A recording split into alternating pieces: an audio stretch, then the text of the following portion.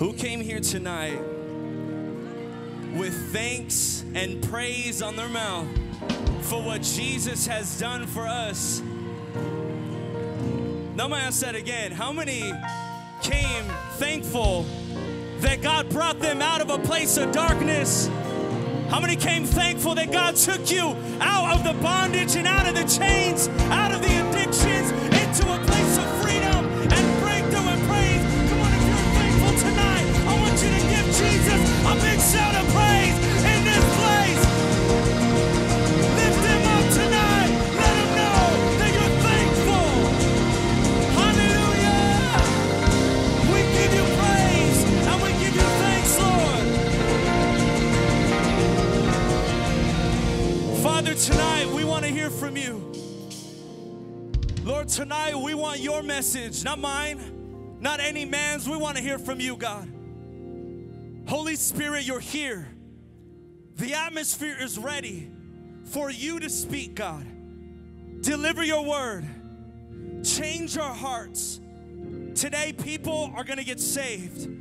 Tonight, people are going to give their lives back to you, Jesus. Tonight, people are going to be set free. And tonight, people will be set on fire forever. In Jesus' name, if you agree with that prayer, I just want you to shout amen. Come on, give God some praise in this place. Hallelujah. Oh, hallelujah. Hallelujah. Hallelujah. You're worthy, Lord. You're worthy, Lord. Woo. Give your neighbor a high five and tell him, are you ready? You may be seated. Welcome to Wednesday night revival. Tonight is a night of revival in Jesus' name. And this is going to be a great night. I just want to say thank you so much to Pastor Marco for just giving me the honor to bring the word today. Can we give a hand to our pastor tonight? If you love your pastor, show him some appreciation. We love you, Pastor Marco. I wouldn't be here if it wasn't for that man of God just believing in me. We also want to honor, we have some special guests, Pastor Green and his wife, and from a local church out here. Can we give a wave to them? Pastor Green, we're over here in the corner. Thank you so much for joining us tonight. We're so honored that you're here. We love you guys. Tonight, we're going to be talking about the fire of God. We're going straight there. Right now as a church, we have caught a fire that we have never had before. We have come to such a place as a church that we've seen miracles. You heard Pastor Marco talking about someone receiving sight. We come to a place as a church we're seeing restoration. We're seeing deliverances. We're seeing expansion. We're also seeing discipleship at levels like we've never seen before. God has given us a battle plan to take over inner cities all throughout the world. And as we grow more and more, as we gain more and more experience, we always come to this simple conclusion. Everything we need to catch fire and to see cities on fire is all found in one name. And that's in the name of who? That's in whose name? So as we grow more and more, the answer becomes more and more simple. It's all about Jesus. Somebody say Jesus. In his word and in his presence is where we begin to catch fire. Somebody say catch fire. The title of the message tonight is Catch Fire. We're going to learn what it means to be on fire for God. And we're going to step into our new season as radically born again, loving, gospel-driven, bold, unashamed disciples of Jesus Christ. Who's ready to step into that? Tonight's message is to me, like 4 sermons in one. So if you're a note taker, which at our church, we're note takers. How many are taking notes tonight? I want you to get your notepad, get your pen out, because you want to catch this message tonight. We're going to talk about 4 things. We're going to talk about starting the fire. We're going to talk about keeping the fire. We're going to talk about using the fire. We're going to talk about how we lose the fire. I want to start with how we start the fire. Jesus came to this world to set us on fire for God. Jesus came to this earth so that we can live radically obedient lives in his name. Look at Luke 12:49. It says, I have come to set the earth on fire, and how I wish it were already ablaze with the fiery passion for God. See, it's always been a part of God's plan that Christians are on fire. God did not create us and then sacrifice his only son and then resurrect him from the dead just so that we can live apathetic and lazy lives as Christians. Jesus did not allow himself to be on the cross just so that we can check into church and then check out the same people coming in and leaving the same. Jesus desires that this church, the body of Christ, that we as Christians are set ablaze, and that's exactly what he has set out to do. It's because of what Jesus did that we can be set on fire. So when we surrender our lives to Jesus, he places his fire within us. When I surrender what I have to him, he makes an exchange and he says, let me give what I have to you. Lord, let me give you my anxiety, my pains, my stresses, my depressions. Let me give you all this weight and my sin and exchange that for fire. See, it doesn't make sense to anyone else. That's not the kind of business transaction you want to make in the world, but that's the kind of business transaction, the spiritual transaction that the Father makes to us. He says, give me all your weight, give me your sin, give me all your depression, and I will give you my fire. See, a fully surrendered heart is ripe to be set on fire.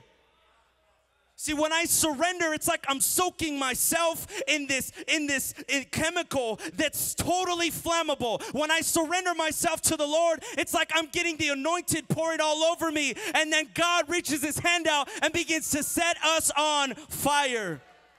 But it all starts when we have a heart of surrender. Look at Luke 3:16.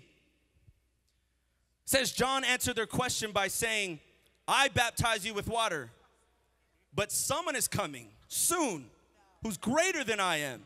So much greater, I'm not even worthy to be his slave and untie the straps of his sandals. He will baptize you with the Holy Spirit and with fire. Faith in Jesus is the only thing that can start that fire. It's not our abilities. And I love what Pastor was saying earlier. What's more important than your ability is the anointing of God. I can't perform my way into a fire. I can't perfect my way into a fire. Are you hearing me? I can't cross every dot, or what's the saying? I can't do that and get a fire. Because even if I tried my hardest to be perfect, we all know this, I'm not. We're not perfect. So we can't perform and act and do things to spark a fire within us, because the dead can't do anything to start a fire. And before I know Jesus, I'm spiritually dead. But all it takes is Jesus coming down to this earth, revealing himself to us, and he's doing that tonight. And all it takes is faith in him to start a fire in you. I'm here to let you know that's good news for somebody that thinks that they need to be perfect or they need to get things together first. No, the true good news, the true gospel is that Jesus was perfect on your behalf, and he is trading your imperfection for his perfection. That's what starts a fire. It's all in Jesus. Faith in him starts the fire. So how do we start the fire? By faith in who? Let's go to number 2. How do we keep the fire? This is where I want to spend most of my time. Because the reality is, it's easier to start something than it is to maintain it. You know how easy it was for eSporta to sell me on a membership? Easy. They said, you came at the right time. As a matter of fact, we have a deal and it expires, in 2 hours. And if you sign up right now, tell you what I'll do. I'll waive all these initiation fees. Are you married? Yeah, I'm married. Oh, wow, I didn't notice that. Ring on your finger, you are married? You could bring your wife too. I can? You sure can. I signed up so fast, it was ridiculous. How many times have I gone? I'm not going to tell you. Top secret. Starting something's easy. Maintaining and keeping that fire, that's the fight. It takes endurance. Someone say endurance. You know what endurance is? Endurance is continuing forward even though it hurts. I just ran a 10K on Saturday, as you can tell. I'm just kidding. I just ran a 10K on Saturday with 0 training. Worst decision of my life. I ran this 10K, and I remember starting off, and my game plan was simple. Don't sprint at the starting line. Whatever you do, don't take off. A lot of people at the starting line took off running. Boom, they wanted to get in the front. They wanted to be the winner. They wanted to get to the finish line. They wanted to let everyone know that they're faster than everybody else. And my job was just cruise in the back with, there's seniors running that race. I'm cruising with them. I'm seeing old Grandpa Joe running in front of me. I'm seeing grandmas with like Christmas hats passing me. And I'm like, stick to the plan, stick to the plan. See, this race we're in right now is not a sprint. The fight we're fighting right now is not something that we get done in a day. And I was thinking about it while I was on this race, and I said, what could I have done last night? What could I have drank this morning? Maybe more water for this race to be a little more comfortable for me. What could I have eaten yesterday, or what could I have done? And you know what the answer was? Nothing would have changed it. You know why? Because I didn't have the endurance. You guys hearing me?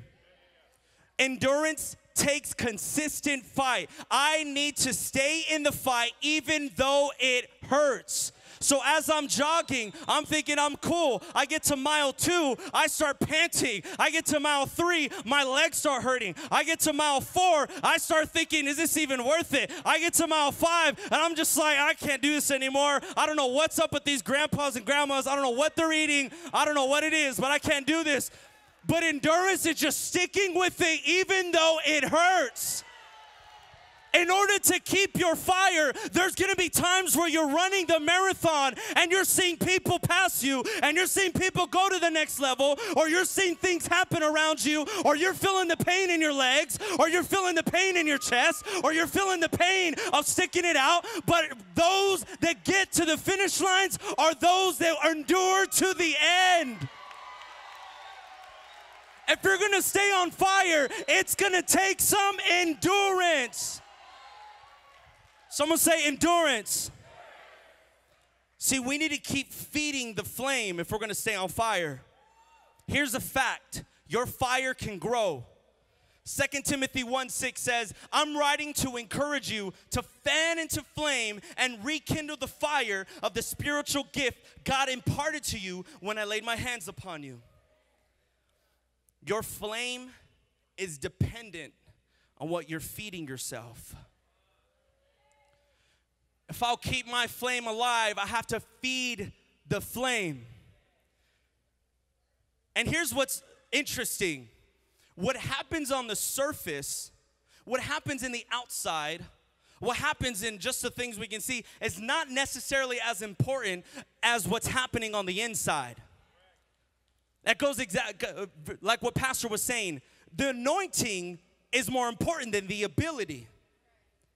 In other words, what you put in is what will come out.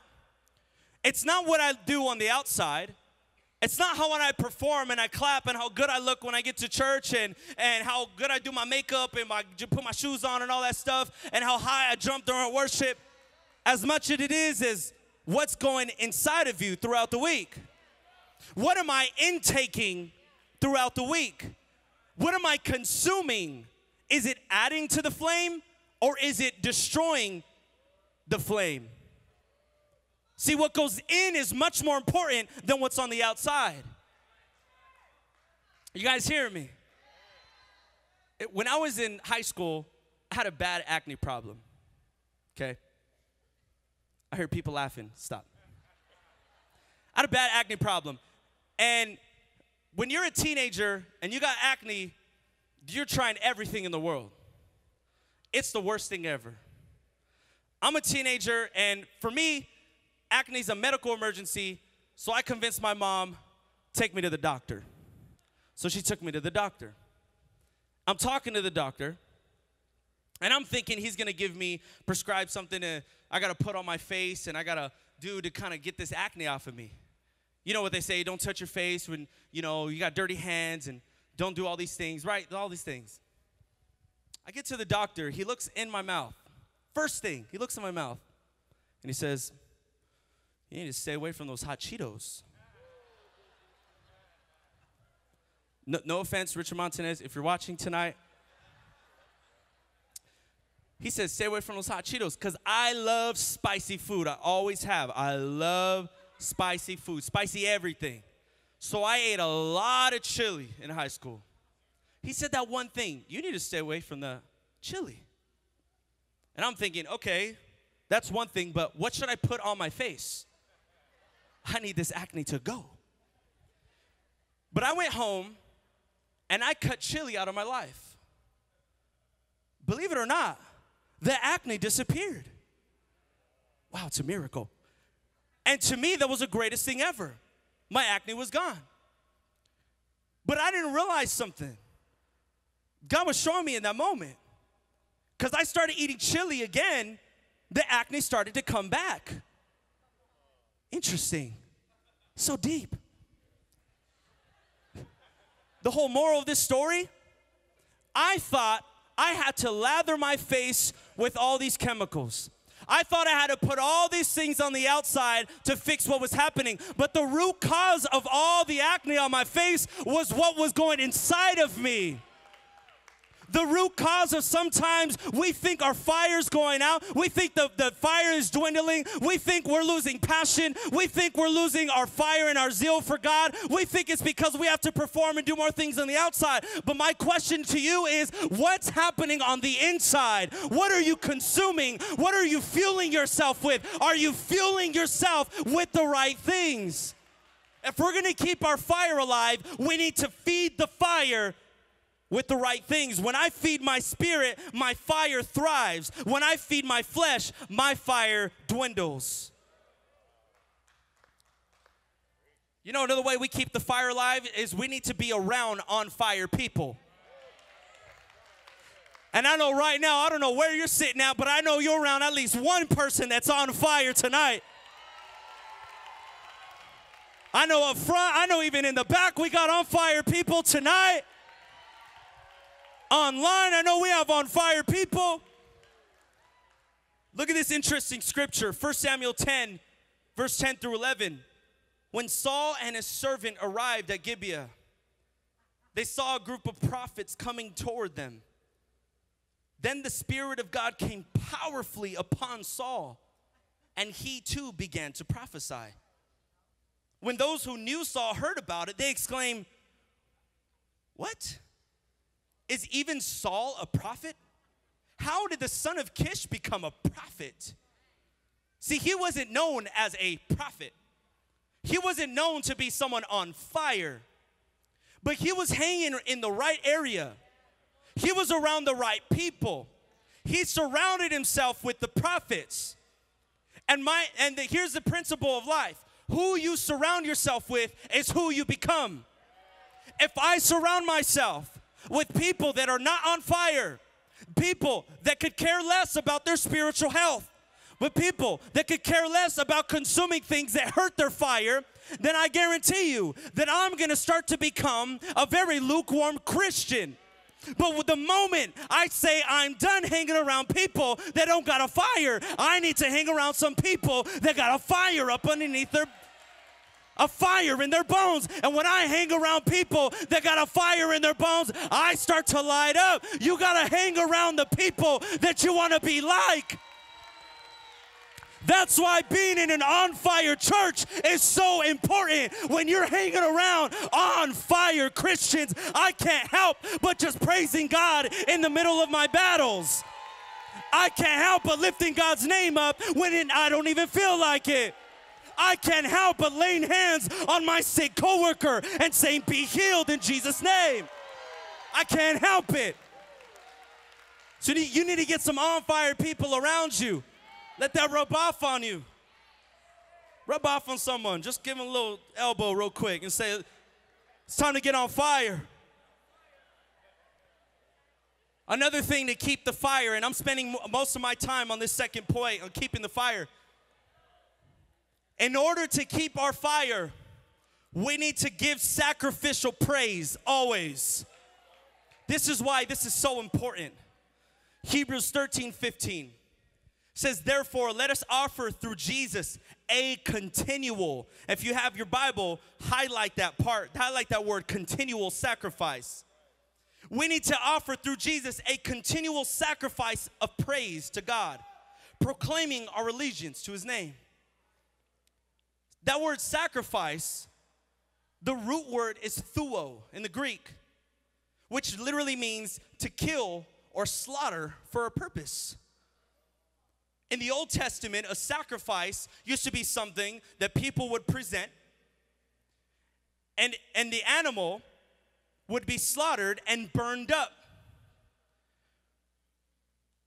The reason today Jesus is saying we need to offer a sacrifice of praise is because something has to be killed and burned up in order to praise God. Now stay with me. When I give a sacrificial praise to God, something has to die. See, a sacrificial praise isn't an easy praise. It's sacrificial.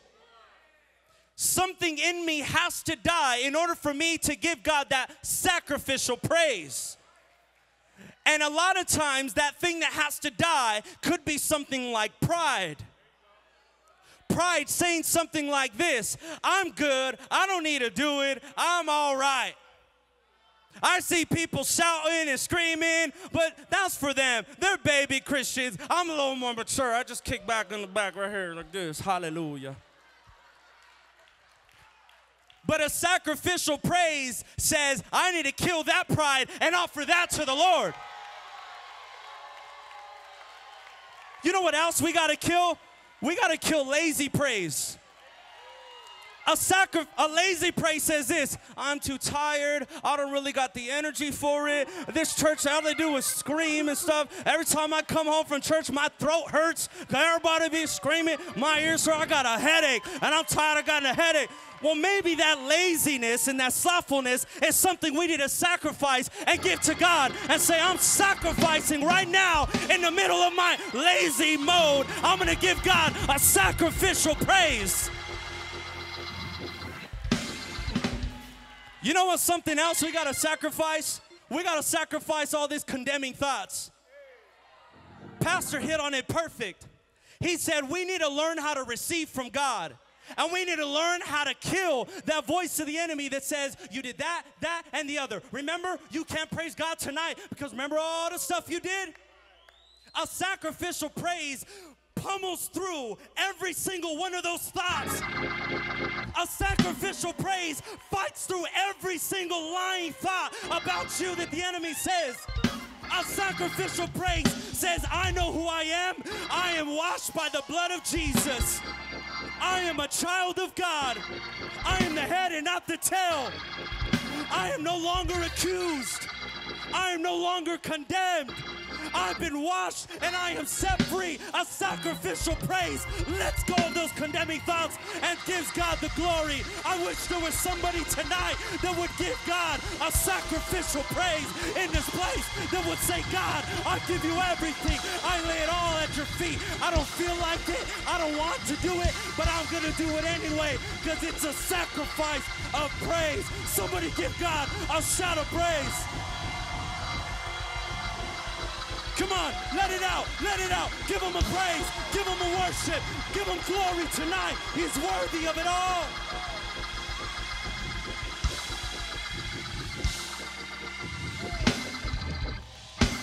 Man, you know what the Lord just told me right now? A sacrificial praise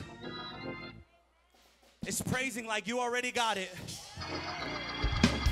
And you know exactly what that feels like. You know exactly what that feels like. I've been praying for this for 12 years. I have not seen it happen, but I'm still gonna praise like I already got it. You know the way they describe David? They described David's praise. They said he had a new covenant worship in an old covenant era. That means this. I don't want to get too deep, but all that means is this. He praised God as if it already was done, even though he was still in this place. Pastor Joe hit it so good last week. We're praising God like we're already in that promised land. We're praising God like the battle has already been won. That's a sacrificial praise.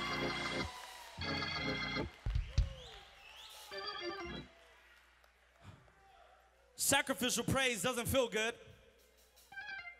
It doesn't always, it's not always easy, but it shouldn't be. It's a sacrifice. You know what's not easy? Going home and praying with power over your home. You know what's not easy? Pulling your family together and saying, we're gonna pray right now. You know what's not easy? Grabbing your spouse by the hands and saying, we're gonna pray over our home and over our kids tonight. You know what's not easy? Setting a standard and a culture where we praise God and we pray in our day and we start our days in prayer and in the presence of God. It's a sacrifice. Lord have mercy. Someone say, God, set me on fire. Woo. I don't know if I can finish this. I'm only halfway through, but we're going to have to say this for another day or something. How many want to receive a fire from God tonight like you never have before? I believe we're going into a new year, and we're going to see God's presence everywhere. Not just because the way is going to go everywhere, but because you're going to take God's presence everywhere you go. I believe we're going to see God's presence in the workplace, in the school systems, in the doctor's offices, in the law offices, in the school set. I believe we're going to see God's presence in every industry in the city. I believe we're going to see God's presence in the streets, in the hood. I believe we're going to see God's presence inside your home, everywhere we go. If you want to walk with God's fire and anointing, I want you to stand to your feet. Give him one more praise tonight.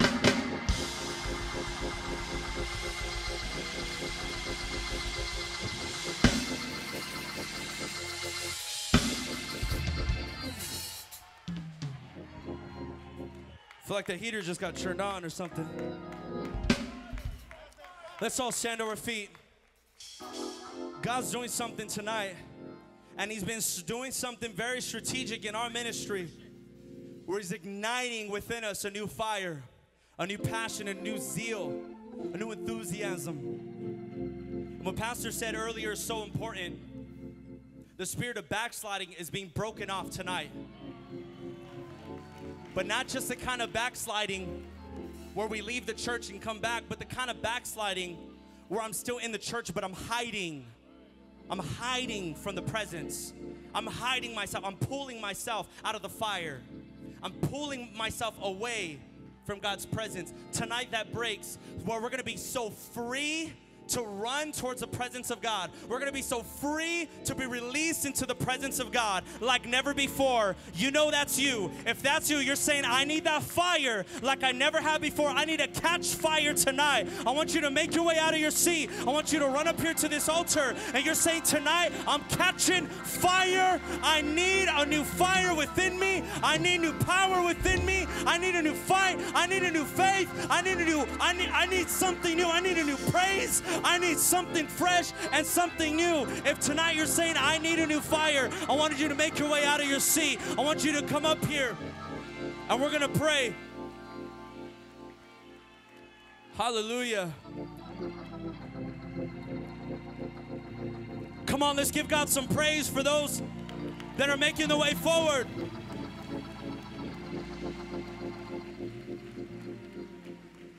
Thank you, Jesus. We receive the fire, Lord. We receive your fire, Jesus. We receive your fire, Holy Spirit.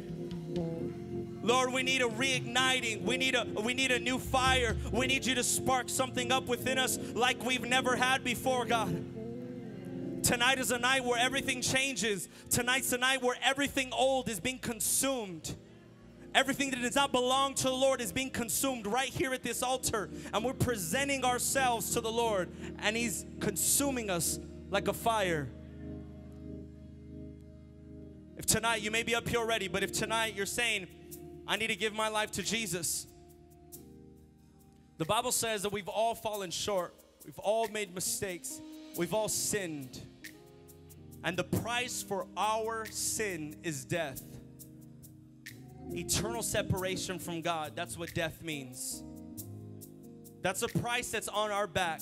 But because God loves you so much, He was willing to give His sacrifice, which was His one and only Son, to pay that price for you, to clear your debt, and to forgive you of your sin, so that you could have a new start, because He loves you that much. And He didn't do it because you earned it. He didn't do it because you were a good kid or you did good things. He did it just based on His love for you. He did it while you were still a sinner. And if tonight you need to rededicate your life to Jesus, and you're saying, I want to be forgiven of my sins, I want to repent of my old ways, and I want to turn to God and give my life to Him. It could be a rededication, or it could be a new commitment. You're saying, I want to give my life to Jesus. When I count to 3, I want you to raise up your hand. 1, 2, 3. Raise up your hands. Raise up your hands. Raise up your hands. I see all those hands. I see all those hands. I see all those hands. I see all those hands right now. If you raise your hand, I want you to come up forward. Join us up here in the front, and we're going to pray with you. Come on up. Let's clap it up for everyone else that's coming up right now. Hallelujah. We receive.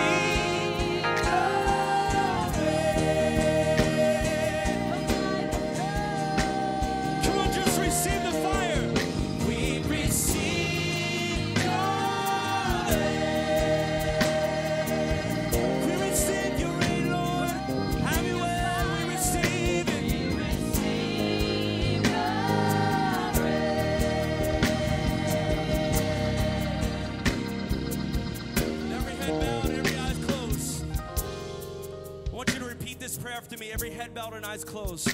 Say, Jesus. Let's say that again. Let's say, Jesus, I need you. Forgive me of my sin. Forgive me for being lukewarm. From this moment forward, set me on fire for you. Set me ablaze. Consume me with your spirit. Make me brand new. I believe in you, Jesus. I believe you died on the cross.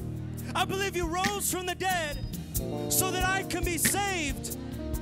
I receive you, Jesus, to be my Lord and Savior. Fill me with your spirit. From this moment forward, I'll never be the same again. My life is yours. In Jesus' name I pray. Amen. Amen. Come on. Let's just give God some praise right now. If you received a new fire, just give Him praise in this moment.